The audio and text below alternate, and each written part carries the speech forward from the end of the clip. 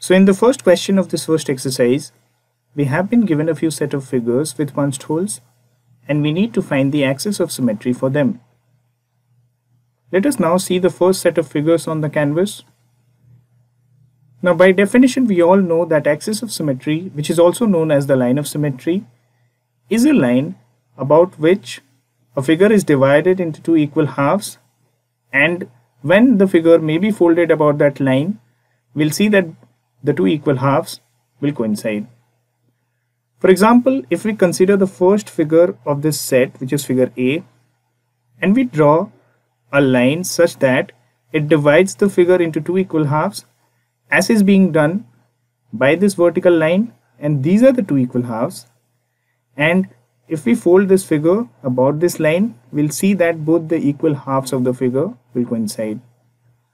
So for this figure, figure A, we can say that this line is the axis of symmetry. Now moving on, let us see if we can have more than one axis of symmetry for a given figure. For example, if we again divide this figure in two equal halves using this horizontal line now, such that these are the two equal halves, and we fold the figure about this line, we'll again see that both the equal halves of the figure will coincide. So for this figure, figure A, we can conclude that it will have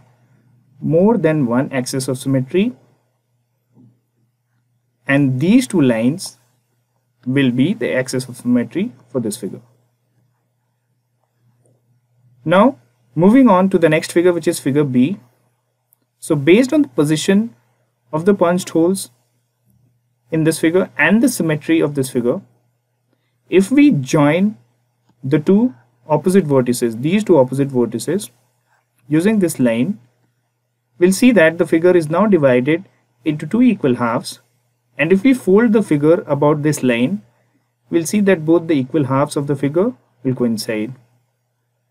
So now for this figure, figure B, we can say that this line is the axis of symmetry. Let us now see what happens in case of figure C. Now based on the position of the punched holes and the symmetry of the figure,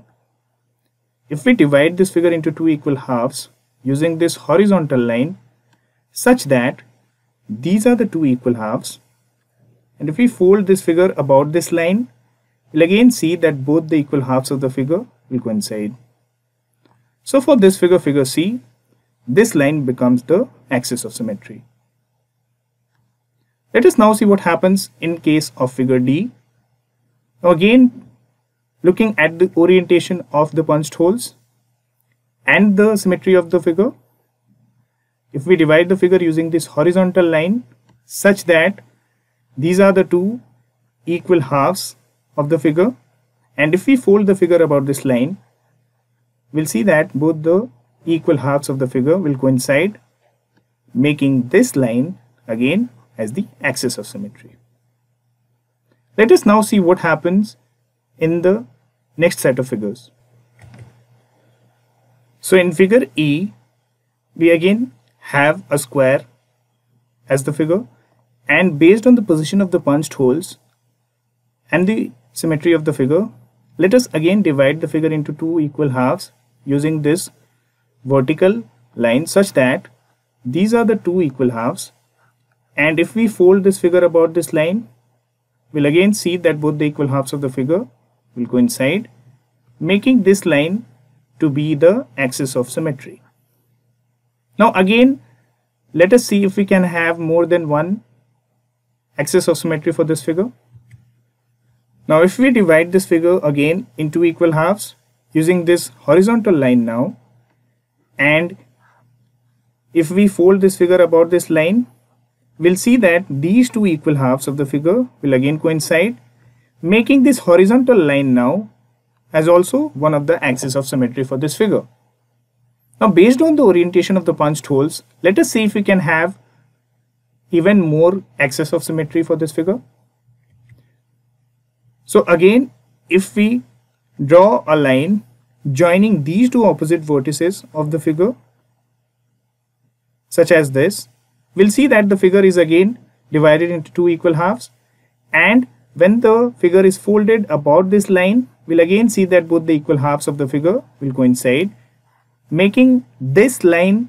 also as one of the axes of symmetry of this figure. Let us see if we can find one more axis of symmetry for this figure. So again, if we join now these two opposite vertices of the figure using this line, we'll again see that we'll get the two equal halves, which are these. And again, if we fold the figure about this line, we'll again see that both the equal halves of the figure will coincide, making this line also as one of the axis of symmetry for this figure. So to summarize the axis of symmetry for this figure, we can say that these are the four lines which one by one will divide the figure into two equal halves and will serve as the axis of symmetry when this figure is folded along these lines. So for this figure, we can say there can be more than one axis of symmetry, and these lines are the axis of symmetry. Let us now see what we get in case of figure F. Now, based on the orientation of the figure and the position of the punched holes, we'll see that if we divide this figure in two equal halves using this vertical line such that these are the two equal halves, and again if we fold this figure along this line, we'll see that both the equal halves of the figure will coincide, and we'll have only one axis of symmetry for this figure, where this line which we have got, the red line, is the axis of symmetry for this figure. Moving on to figure G, which is in the form of a triangle, and based on the position of the punched holes, if we divide the figure in two equal halves using this vertical line such that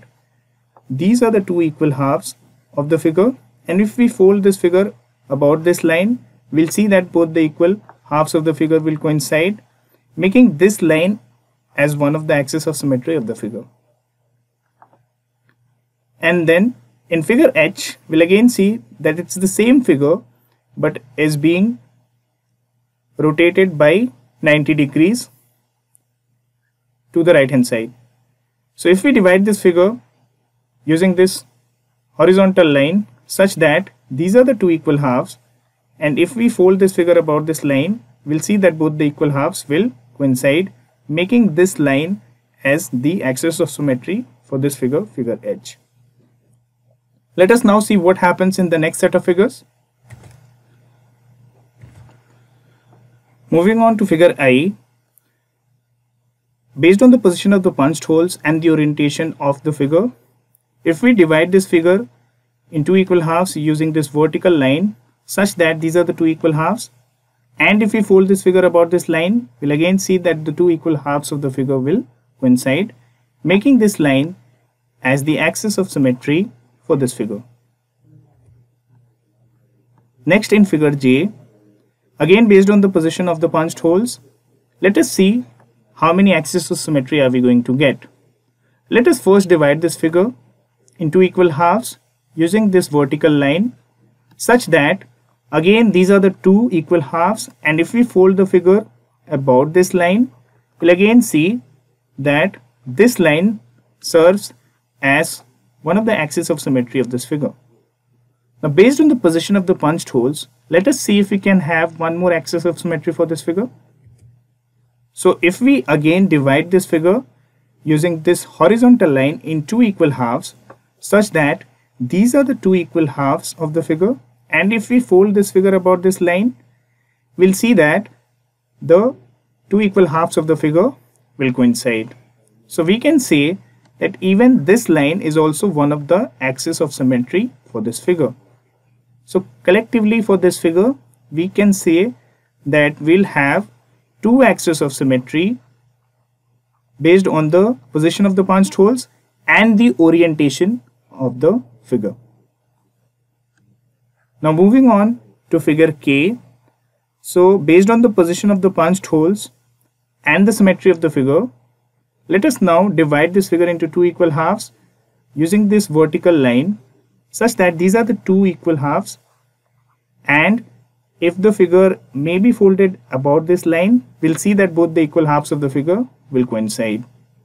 So we can say that this line is the axis of symmetry for this figure.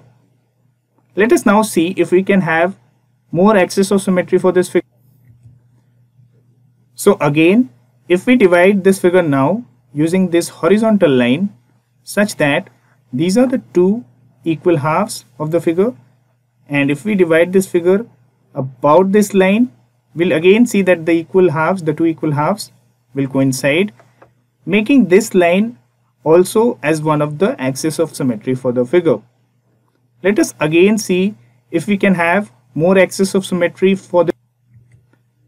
Let us again divide this figure into equal halves using this line such that these are the two equal halves of the figure, and if we fold this figure about this line, we'll see that both the equal halves of the figure will coincide, making this line also as one of the axis of symmetry for this figure. Let us now divide this figure, if we can, using another line.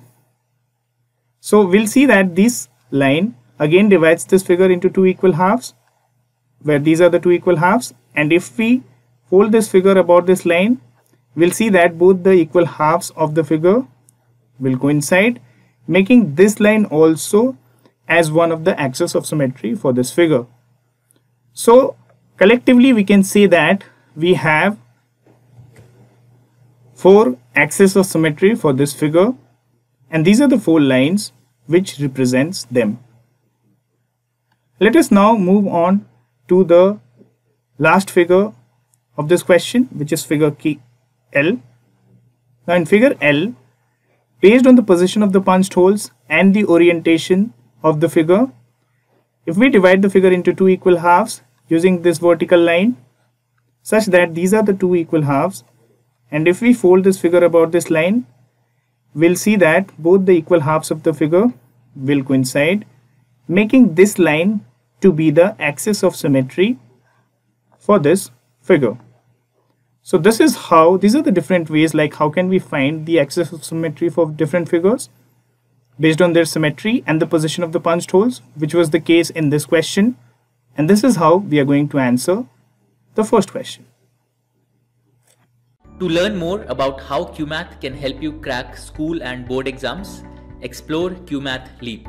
a live online classroom program run by highly experienced and committed teachers.